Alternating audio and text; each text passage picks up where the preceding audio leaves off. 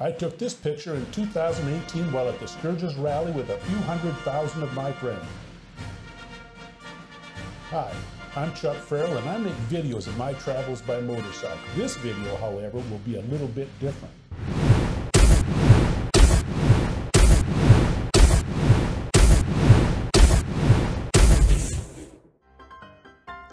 I'm in Sturgis in early March of 2020. Let's go take a look around. In 1879, the 7th Cavalry, under the command of Colonel Samuel D. Sturgis, established a camp near Bear Butte.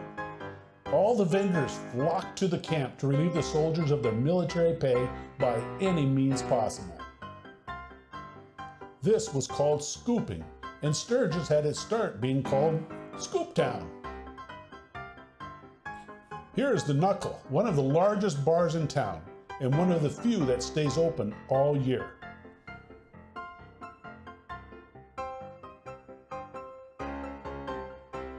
This is the Harley-Davidson Pavilion, the site of lots of music and events during the rally.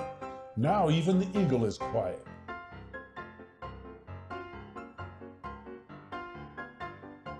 Let's take a quick walk down Main Street. Can you believe this is the home of one of the largest motorcycle rallies in the world? The town moved when Fort Meade was built in 1880 and renamed Sturgis after the commander of the 7th Cavalry. The city of Sturgis was known as a wild place in those early days, but it turned into the quiet city of 6,000 it is today. For 9 months of the year, the town is as you see it, quiet and peaceful. But every summer, especially for 10 days in August, the city seems to revert to the early days. Instead of soldiers, now it's bikers, but the vendors flock in and the scooping goes on. At the end of this street is what I really came to see. At last, something about bikes, the Sturgis Motorcycle Museum. So let's go inside and have a look around. Like lots of bikers, I have been to Sturgis many times, but I've never gone in here.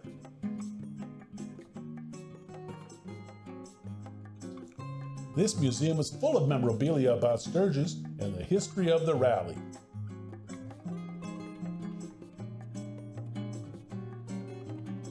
There are many old or rare bikes also on display here.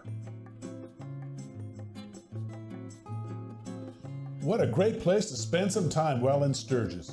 It's well worth the visit.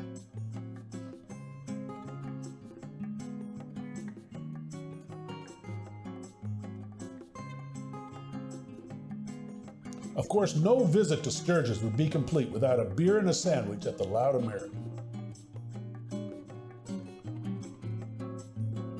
Well, I hope you enjoyed the walk in the museum.